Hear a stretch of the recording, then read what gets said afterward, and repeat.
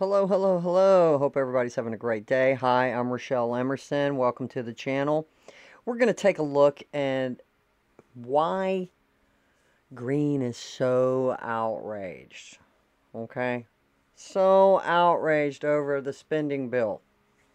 So let's see why is she so ticked off and just outraged? Good morning, everybody. Wanted to come on and talk to you about what's happening and why I'm not in Washington today, why most members of Congress left town yesterday, and why we're not doing anything for the American people. So September 30th, I'm sure you've seen all over the news, September 30th is the funding deadline that Congress has to finish all of our appropriation bills, finish our budget, and fund the government. And we aren't getting that done. And it's very frustrating to all of us, every single one of us, that we're not getting that done. But I'm particularly frustrated today. We went home for August recess. We should. Okay, so she's frustrated. All across the country, the American people, has elected all of these officials to be there to manage things, and they always wait to the last minute. It's kind of like your kid needing a project, and then he like tells you, "Oh, it's due tomorrow, and I need all this stuff." My son did that years ago. He's grown now, by the way, but that happened. So why are they taking so long? Why now? Why? They could have had plenty of money if they hadn't sent billions to Ukraine, right? Should have stayed in Washington working to get our appropriation bills done, but we didn't. We went on August recess, and that's when we're supposed to go back to our districts and get work done in our districts. That's what we did. But we should have stayed in Washington and funded the government and gotten all the work done, hammering out the details. Oh, I am a body expert. commercial. That means that I trust. But we have 12 separate appropriation bills. We only had one pass before we went home in August. Now we have 11 left. Well, I mean, these are the people that voted themselves raises. Do you think they're going to vote themselves term limits? And they can make a career. How can you make a career out of politics? They sure seem to be able to find a way. I mean, you can look at Biden, all his homes. How did he get that on being a senator's salary? Yeah, you can buy real estate and resell, but come on. Come on. Come on.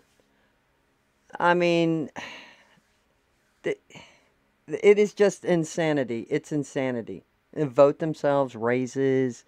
Oh, and then they got the best health care. They've got the best health care. They are not going to do without, okay? And then they can have the most best vacations too, by the way. yesterday, in case you didn't see the news or don't know what happened, while President Zelensky from Ukraine was in Washington begging for more American people's taxpayer dollars, while our border is being invaded at record levels, and while the Biden administration has welcomed everyone to America illegally, we were not able to get our bills done. So yesterday they decided to bring the defense bill to the floor. And I want to be very clear with all of you.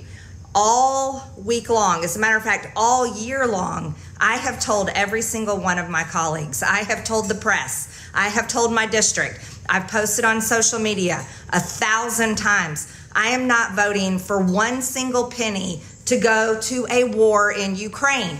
I'm America first. I work. Well, also the thing is too, when they grab these bills, and this did not happen overnight. They'll shove a whole bunch of different stuff into one bill. Okay, let's say the main thing is let's send money to Ukraine. But then the other side wants, well, we want some stuff too, and then they'll throw it all in. So they go, okay, that's how they deal. well, if you give us this, we'll let you have that. So they bundle all this up, you know, and then it's like stacked this high and nobody's reading it. I mean, we all know this. We all know this. It's insanity. The border did not happen overnight. We've been dealing with this for decades. Right? We've been dealing with this for decades. Yeah, it did get under control. You have to admit, whether you like Trump or not, he did get a handle on the border. Oh, and by the way, about the border. So he built so many walls, right? You had all these companies, you know, bidding on how they're going to build it, you know, and all this good stuff. Well, there was supplies to build more wall there, right, at the border. As soon as Biden took over, they sold all the extra materials, building materials that they needed to continue to build the wall. That is just insane, unheard of. Oh, but they don't have any money. So where'd that money go? They sold this stuff. I don't know how much it was, but still. I mean, money's money, right? That's how families look at it. For Pete's sake. I work for the United States of America. I work for the American people. Our border is being overrun, and we have a president in the United States and an administration that is happy and fine with open borders and is bringing in more illegal aliens into America than we can possibly handle. New York. Biden's happy and fine. I don't know. Look, Biden's happy and fine. I don't think Biden maybe knows where he wakes up in the morning. And I'm not trying to be funny. I mean, it's sad. It's sad. We all know. We all know. I mean, he was in a Hispanic meeting, and he calls them the Black Caucus or whatever he called them. I mean, it's just so sad. I mean, you can't. At some point, it's just not funny anymore. Yeah, his gaffes were funny in the past, but right now, it's like, you know, he could be, you know, anybody's grandfather or father or mother can be suffering from some kind of Alzheimer's or whatever the case may be, right? So, who's running the country? Who's fine with all this? What's the deal here? I mean, because we know he's not running the country, people. He's not. So who is? All these people around him? They go and grab him and get him off the stage when he starts rambling on. I mean, it's so obvious. I don't know what. I can't even fathom why this is even happening, and we're having this conversation that that everybody knows he's not running the country, which is unheard of, just unheard of. New York is being crushed. Texas has been crushed for a long time. California, Arizona, Georgia, Alaska, you name it, all over the country, these illegal aliens are coming into our country.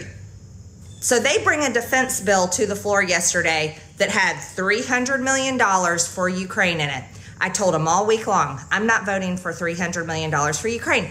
Take the money out, put it in a separate bill if you want to, and then I can vote no, other members can vote no, and if you people want to vote to send more money, more American tax dollars to a war in Ukraine, then you vote yes for it. But I'm not doing it. And they didn't listen. They didn't respect me. They didn't respect other members that were saying the same thing. They need to respect the people. Why don't we start having public votes, like a national vote, if we should send money somewhere?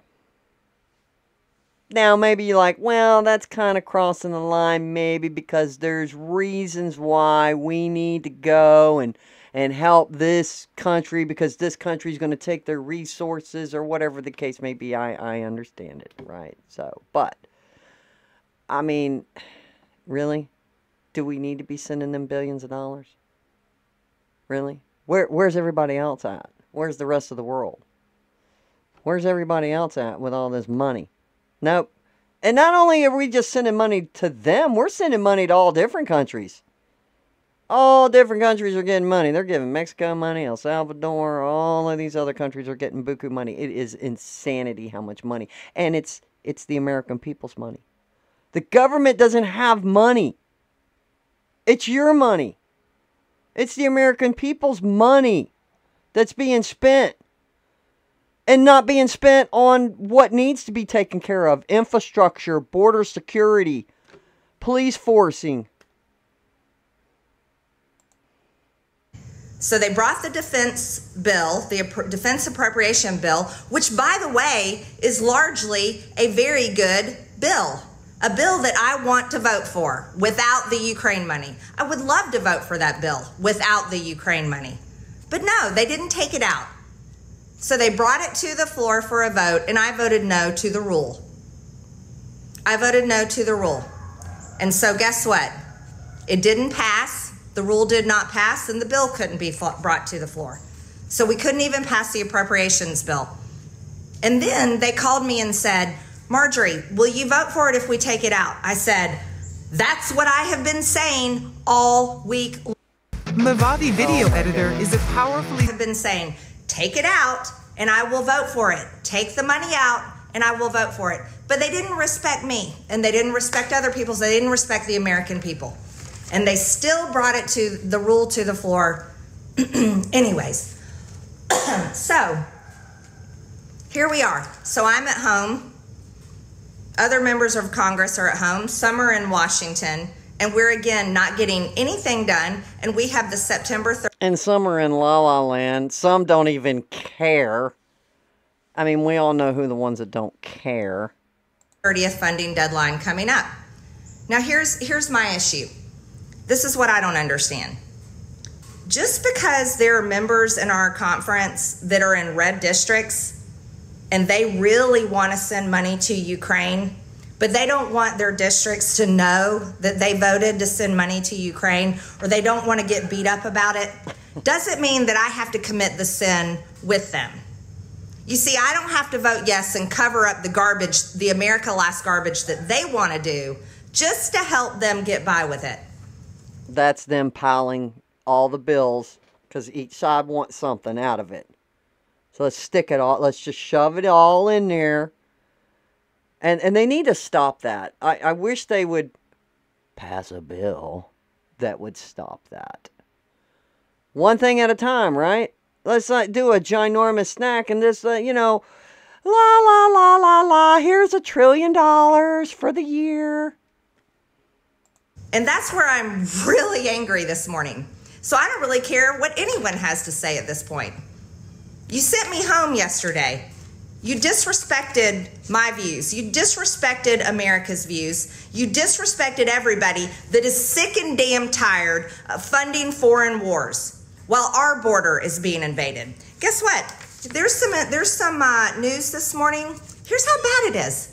Not only are thousands and thousands of people flooding in to Eagle Pass, Texas, the Biden DHS, this is news out, I just read this, they let 200,000 illegal immigrants, they didn't let them in the country by a train, like you saw the videos of the trains coming through Mexico. No, that wasn't it. They didn't come up through buses that the cartels own, coming to our border and then running across the border. No.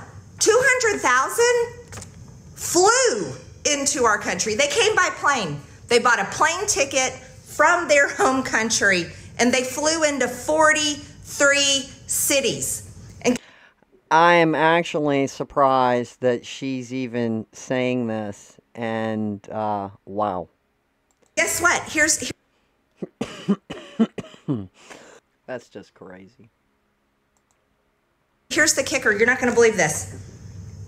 It happened on an app that the Biden administration has. They were able to come in our country illegally by registering on a Biden administration app. Wow. That's how they did it. This is how damn bad it is. We have people coming in, planes, trains, automobiles, and boats, illegally invading America. And we have members of Congress that are so dead set on a war in Ukraine. You know what I think should happen? I don't know. Texas, New Mexico. Now we know California ain't gonna do what I'm fixing to say, but why don't the governors of these states say, boom, get the National Guard and close up their own border? Now, the federal government is probably going to go, well, we're going to just cut you off. Right? Because they want to protect their own borders. I don't know. Maybe they can say, hey, we don't want your money. We're done. Drill your own oil in Texas. Be self-sufficient. I mean, I know all of this is probably easier said than done, of course, but why not? Why not police your own border? That's why you have a National Guard, right? For emergencies. If this is such an emergency, which look at New York. New York, they're protesting in the streets. We can't sustain this. Even the mayor's like, hey, this is going to destroy the city. And then you see all the illegals all lined up, and they all got cell phones. Where did they get these cell phones? At the same time, drugs are coming in. Our own people are taking these drugs. They all look like zombies, and it's just ridiculous. But anyway, there you go. Like and subscribe, and have a great day.